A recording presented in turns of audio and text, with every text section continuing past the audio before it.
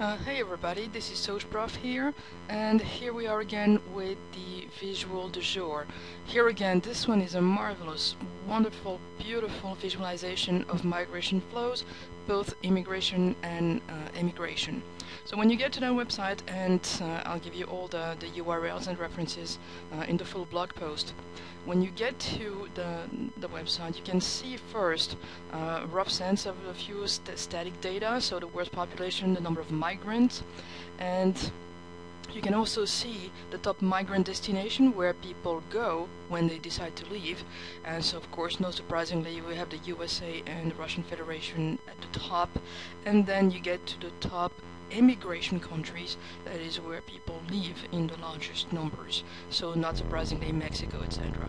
So as you scroll down the screen, you can see more static data, so the top migration corridors, that is beginning point and end point, origin and destination, so from Mexico to the USA, Russian Federation, Ukraine, etc., or vice versa, Ukraine, Russian Federation. So what you have here, so is again more static data in the central part with all the sources, etc. The truly beautiful and amazing thing about this visual is when you can really locate the flows of migration and in different directions. So on the left hand side you have basically all the countries in the world listed with some data by their initials, and out of there, if you click on any one of those countries, you will find their immigration flows. That is, when people leave this country, where do they go? So let's pick an example, and well, let's go to, for instance, Mexico, since this was one I mentioned as one of the major ones.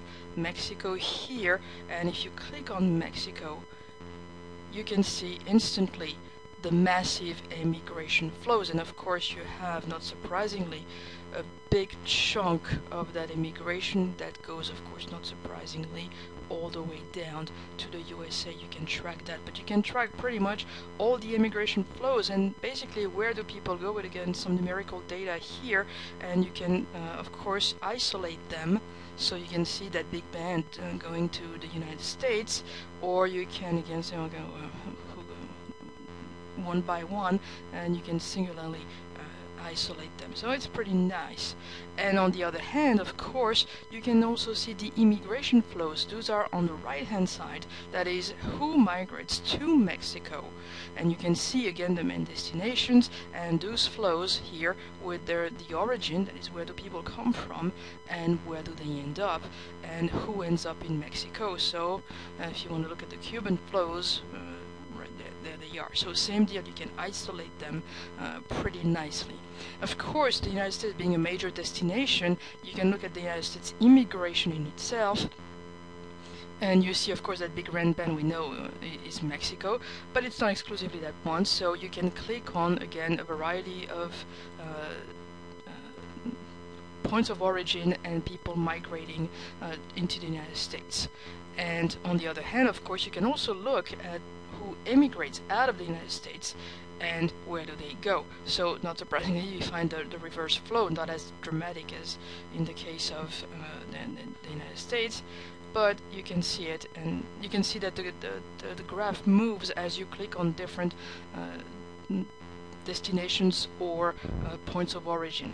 So here again, that's a wonderful visual. There's lots of countries, again, pretty much every country that you can think of is listed there with its own interactive data. It's a wonderful tool to get a sense of those migration flows, and of course it's great if you have to teach migration. And I can't think of a better visual than this one in terms of clarity of information, how you can put so much information in such a clear fashion in one interactive, and of course the interactive itself, the interactive aspect itself is really so well done. It's beautiful, a beautiful visual, and I think can be very useful to pretty much anyone who teaches social sciences, and not just sociologists, again, pretty much anyone interested in social science factors and migration. So again, look on the website at globalsociology.com, and all the URLs and all the references will be there for you to find. So that was Prof, and this was the visual du jour, people move in.